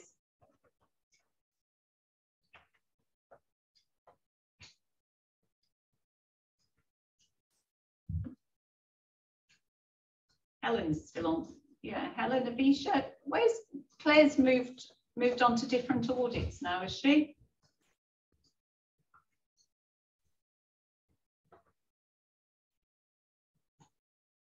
Can they hear us? Yes, I think they all will be. Hi, is it working now? Yeah, great. Yes, Claire's there's been a round of internal promotions and kind of reorganisation. So yeah, there's been a little bit of a shuffle round of audit portfolios and needed just to make sure that there's a distribution across Wales and between the different sectors and things for the audit directors. So unfortunately that meant that she needed to move off HIW. But she's still very much involved. Still tapping into her knowledge. So. Good. Okay. Right. I'm now chorus again. I'm now board secretary, so we can. Okay. Counter fraud progress report. I'm looking to Nigel and Gareth here. Thank you, Chair. Firstly, I'd like to introduce Gareth, who's the new manager of the counter fraud department here, Cardiff and Vale, which provides services to your organisation. As far as the report is concerned, the key points from it really are that on the good news note, there are no investigations at all linked to HEIW. All the days that have been allocated for counter fraud work to the organisation have been completed.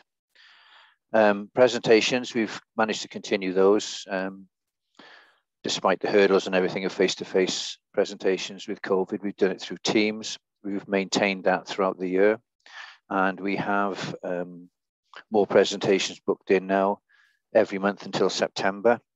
Our unit is now fully resourced, and we have completed the risk assessment, which we did across several organisations in Wales on the checks carried out by employment agencies before they provide staff to the NHS.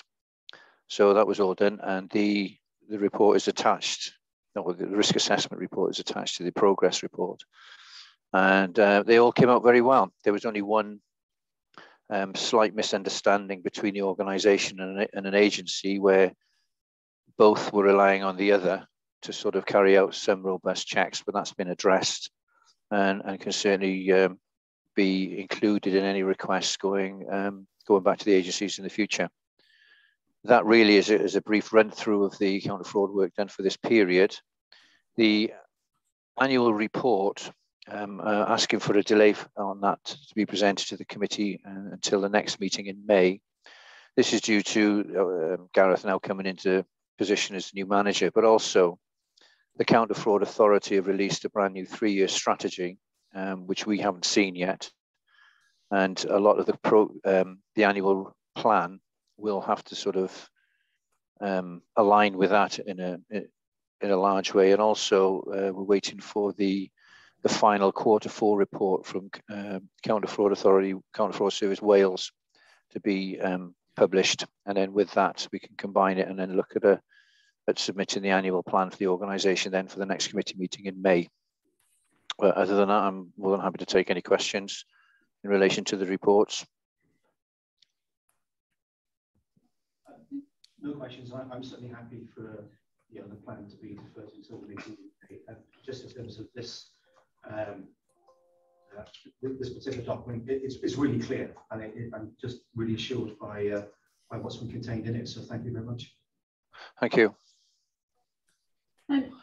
Just a couple from me. We had 15 days allocated to investigations. Obviously, there weren't any. What was that 15 days used for? We used that up in the risk assessment. That took quite some time, actually longer than we anticipated, because we're relying on so many third parties and taking further information each time we had a little bit more information, if that makes sense. So the days that were allocated to investigation, we used those up as part of the risk assessment and then used them up with presentations as well. The structure of the progress report is something that will be discussed, and Gareth, I think, is making plans to meet with Rhiannon to address the way that the layout and how these days are allocated from here on in. Okay, thanks. And yes, I understand the delay in the plan, but and happy for that this year. But as a general rule, I think it would be good for the audit committee to have plans before the beginning of the year for everybody.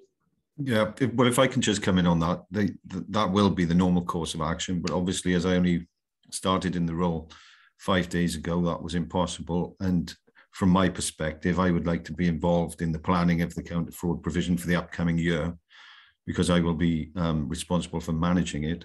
So that literally is the delay this year. But I can assure you that that will be done from here on in. Yeah, and I'm sure as a committee we'd want, Gareth, we'd want you to review what's gone on and you know, input into that. So perfectly understandable. And it was for everybody's plans. I mean, Paul and Helen and Navisha will know that the committee are keen to have plans before the year actually starts for everybody. So just as a general rule, I think we've had a couple of exceptional years, but I think we ought to be, we're not back to normal, but as near as we're ever going to get probably to normal. So, okay, thank you for that. And thanks very much, Nigel, for you are obviously staying with the team. Oh yes, yeah. They won't get rid of me that quickly, no. That's good. Okay then, thank you very much both. So we've got quite a few items left on the agenda. David's reminding me that we've got quite a few items left on the agenda, so we'll rattle through them now. So review of the annual report, including the governance statement. David. Diolch yn fawr iawn. Mae yna nifer o arddodiadau da ni angen i ystyried fel yn yr awr, felly mae ddim yn cyfnod yn fan, mae'n cymryd gan sawl bod ni darllen y papurau, wrth gwrs yn gwestiynau. Felly papur cyntaf, papur yn ymwneud efo'r datganiad llywodraethu, y Governance Statement. Papur yn gofyn i'r pwyllgor ystyried y drafft ac yn benodol i'r adborth. Mae'r drafft yn cyfnodi ac yn ymdrin â llywodraethiant addysg a gwella Cymru dros y flwyddyn ariannol diwethaf. Bydd datganiad llywodraethu, wrth gwrs, yn ffurfio rhan allweddol o'r adroddiad blynyddol ar waith ac dros y flwyddyn ariannol diwethaf. Felly, mae yna un newid i'r papur, felly jyst i ofyn am adborth. Jyst i cadarnhau, os ni'n gallu cael yr adborth yn ôl erbyn yr 15 o Ebrill, sgwelwch yn dda, please. Felly, papur sy'n gofyn i am sylwadau ar y drafft. Comment on the draft. Thanks, David. No comment, I'm happy to do I've got quite a lot of comments, so it's probably better if I send those separately, I think, as you say, if everybody can comment. And obviously, those members who aren't here, let them know that yes, your deadline is, what did you say, the 25th of April. With a view to submitting the initial draft was covered on 6th of May. Okay. So we're asked to discuss the content of the statement and provide feedback for the 25th, and that will go to the April board, will it not, for endorsement or not? It will go to main board. Right, okay. It will come back to the committee for it. Smashing. Okay, thank you, David. So moving on to the information governance and information management reports.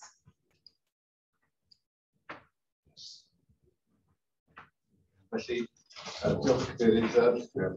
Pwrpas yr adroddiad yw rhoi cyfraniad a materion ystyried gan gwybodaeth a rheoli gwybodaeth o'r cyfarfod diwetha o'r grŵp ar y 9 o Fawrth. Mae'r crynodeb o'r cyfarfod wedi amlinellu atodiad prif 1 o'r adroddiad. Mae dynnu sylw chi at 2 elfen o'r adroddiad gan gyntaf o chi wedi darllen y papur. Gyntaf bod ni wedi derbyn fel grŵp diweddariad ar y cynllun gwaith seithfed diogelwch. Ac yn ail o ran sefyllfa o ran adroddiad llywodraethu gwybodaeth a rheoli gwybodaeth cadarnhau yn ystod y cyfnod diwetha o'n i wedi derbyn 4 cais rheoli gwybodaeth wedi dod i law ac yn bod ni wedi ymateb i pob un o'r rheini o fewn y cyfnod cydymffurfio sef 20 diwrnod gwaith. Felly hapus i gymryd i'r cwestiynau a hyn cyfarfod gwybodaeth.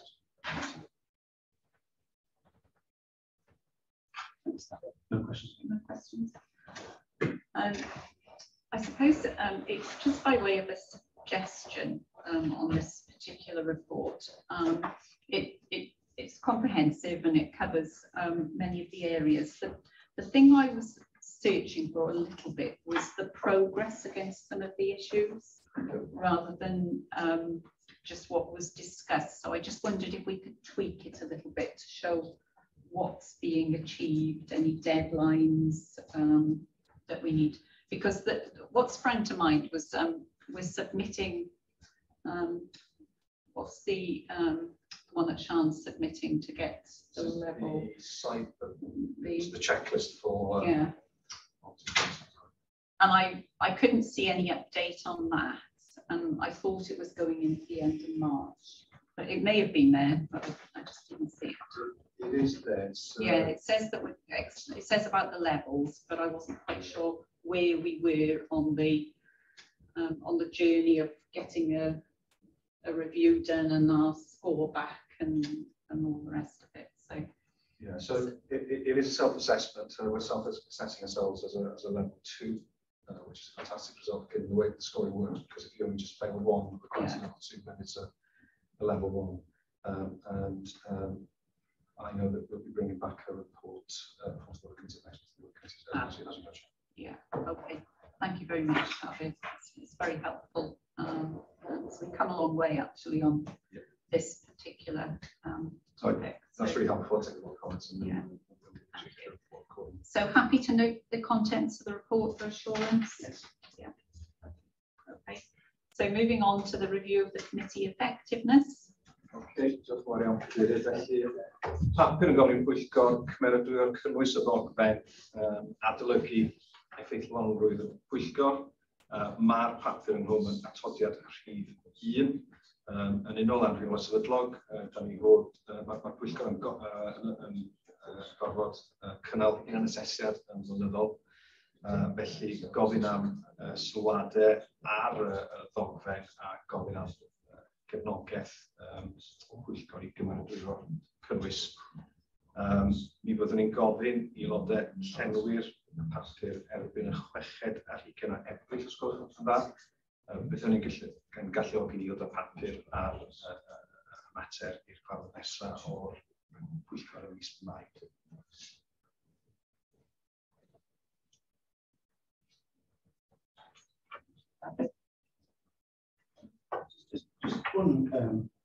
Just one question. I think the checklist, by the way, is superb. It's quite a detailed way of trying to answer the board question. But being familiar with the ending of the checklist, it's I see where you've drawn this from. Yes. one of the things that I think that doesn't get captured perhaps in the way that it could, and that is around individual contributions.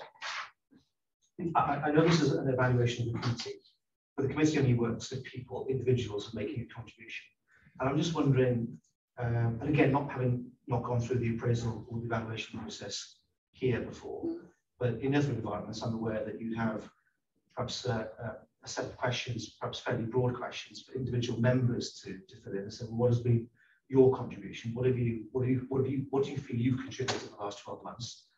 What is it you might feel you'd be offering by way of contribution in the next 12 months? Are there any skills or training needs that could be identified? And I think then that conversation about the committee effectiveness as a whole brings it together.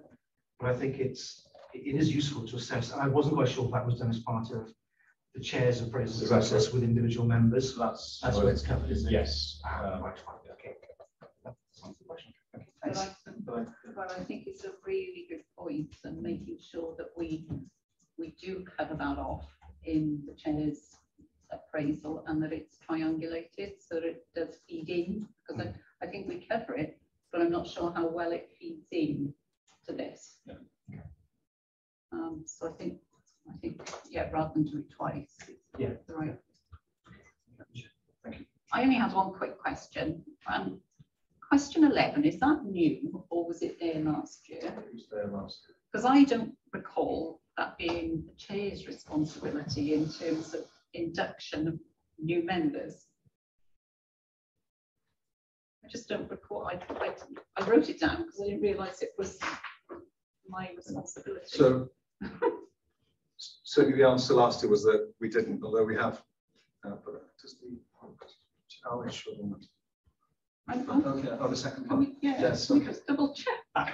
Although certainly haven't done it. Although Chair, we can give a much positive. We can give a actually put that in place now because last year we have, but it, yeah. So we can have that. To remove the second half. Yeah, outside of the so. Okay, thank you. So we're asked to approve the content, subject to, I think, Jonathan's suggestion that we bring in the individual bits from the appraisal by the chair. Okay. Making sure that we take due cognizance of individual contribution, learning. Chair, just a very quick observation. I think part of the risk of in the appraisal process is that as board members are being appraised in terms of their own contribution by the chair, very often that appraisal tends to get focused very heavily on their board function. Yes. And sometimes the committee bit is almost as an add-on. Oh, we can't forget to talk about the committee, can we? And then it's always a bit at the end of the chat. I think we've got to make sure we're covering it fairly, as strongly as possible in what the chair discusses with individual members. Otherwise, the focus is always heavily towards board. And I think there's that balance act. Yeah. So perhaps you could have a discussion with the chair. Yes, that's very helpful. Okay, moving on then to the Audit and Assurance Committee annual report, the flip side of this one.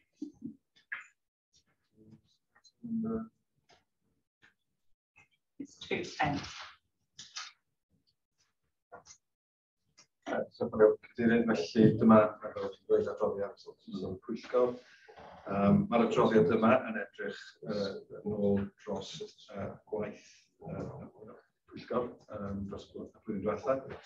Mae'r adroddiad yn crynhoi meysydd allweddol, weithgarwch a busnes a gyflanwyd gan y pwyllgor yn ystod y blwyddyn diwethaf. Ond mae hefyd yn amlygu rhai o faterion allweddol y mae'r pwyllgor am focysu arno dros y 12 mis diwethaf.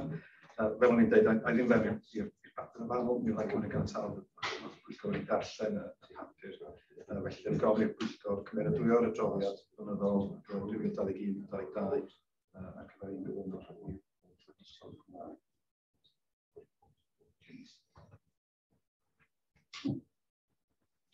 Thank you, David. Did you want to invite comments on it? it's difficult to offer comments on a report for a period of time for which I was not a member of the committee. But in terms of the overall content and structure, it's what I'd expect to see in the annual report. But I think beyond that, Jill, I think it's pretty sensible for other members to contribute, just to make sure it covers off what was done by the committee last year. And I think we have that discussion. I think we ought to ask Ruth to contribute to that and clearly Heidi as well. So are we happy to approve that subject to comments from others by when? If we could have them in 2 weeks' time by the 26th of April, please. 26th of April for comments. Any comments, obviously, from audit and counter fraud? We welcome, obviously, you attend the committees and also execs around the table. I'm sure you've already contributed. Okay, thank you very much. Moving on to the corporate risk register. Y papur i'w nodi ydy hon, mae'n darparu trosolwg o risgiau a nodir ar y gofrestr risg corfforaethol ar gyfer mis Mawrth. Ar hyn o bryd, mae 12 risg ar y gofrestr, o rheini mae 4 yn goch a 8 yn felyn yn amber. O'r rhai sydd yn 4 sydd yn goch, mae un yn hen gyfaill i ni, sef y risg o'n wneud gyda seifr diogelwch. Mae yna bynnag 3 risg newydd, pob un yn ymwneud gyda gwaith cwmpas meddygon teulu. Gyntaf mae un yn ymwneud gyda y risg ar gyfer fforddau meddyg teulu sydd yn trio sicrhau visa. Mae problem arall yn ymwneud gyda ffaith bod costau recrwtio meddygon teulu yn parhau'n uwch na'r disgwyl, ac yn olaf y problem gyda sicrhau geirda ar gyfer meddygon rhyngwladol i sicrhau bod lle iddynt ar y rhestr cyflawnwyr meddygol. Felly papur i'w ystyried yn engol.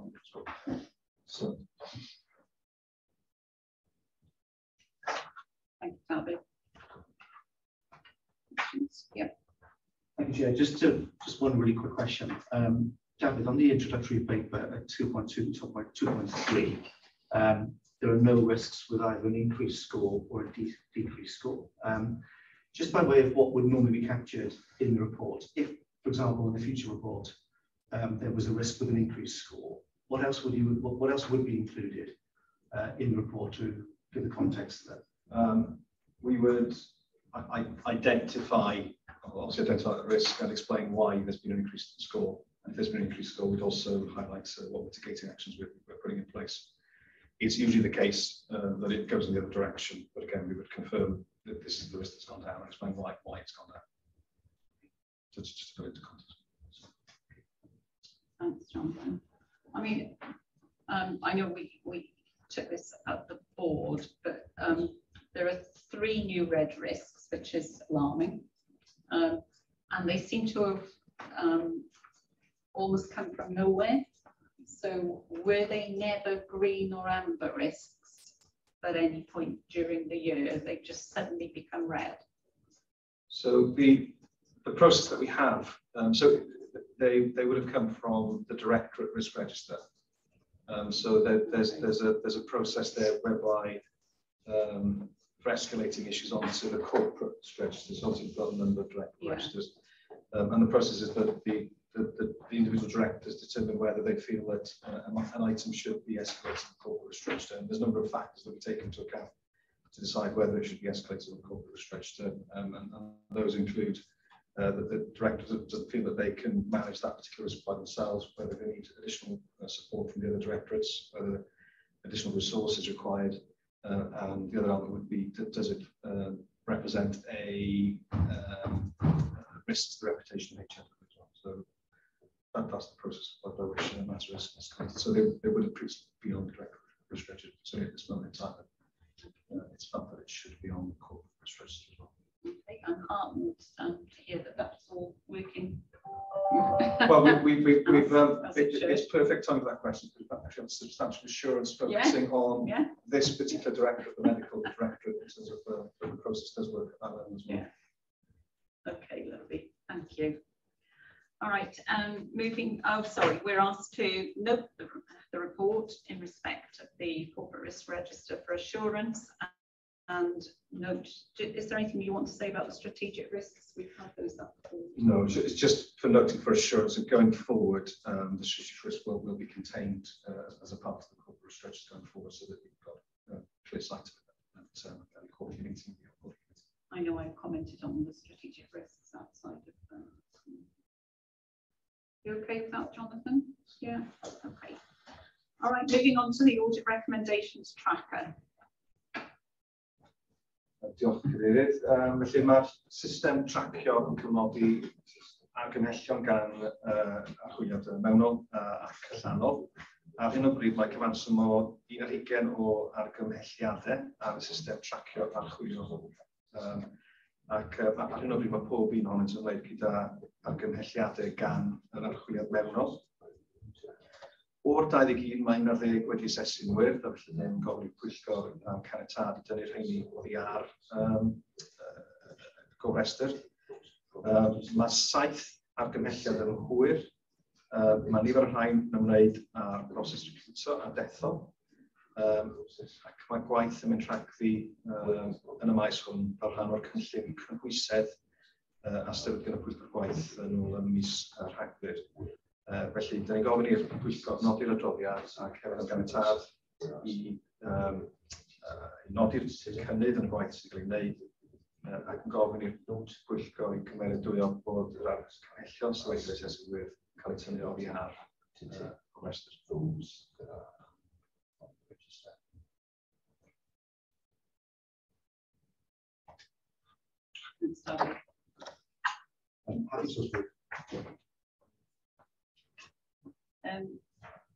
Just one quick question on it. Happy to approve as well, but there are quite a few overdue still. I hear that they're about recruitments, that they've been overdue for quite a while and related to recruitment. Is there anything that needs to be done to expedite the outcomes? I don't expect that they will continue on the. So I know that the good work has been undertaken in that area, and I know that they're quite close now. That's why I said. All right, hold you to that. Okay, so the committee is asked to note the report, consider the progress, and approve that the green are removed. Okay, duly done. Thank you. Okay, moving on to part 3. There are no reports for information. I haven't been notified of any other business. Has anybody got any other business? No? Okay, so the date of the next meeting is Thursday the 5th of May, primarily for the draft accounts or solely for the draft? Sorry, Oh, sorry, can't see a hand. Can Avisha just give a brief update to the committee with regard to the audit fee, if that's okay, just to clear off the matter now? Or would you prefer it just written? Yes, could we just have it submitted by email? Okay. Yeah, sure. I will circulate it to all members. Lovely, thank you. Okay, so primarily for the accounts, but obviously other things if need be, and we'll hold it in Dusky and remote as well. Okay, lovely. Thank you very much. So meeting closed. I think those of you on the screen need to log off now and log back on for the closed session. So thank you very much, everyone. Thanks.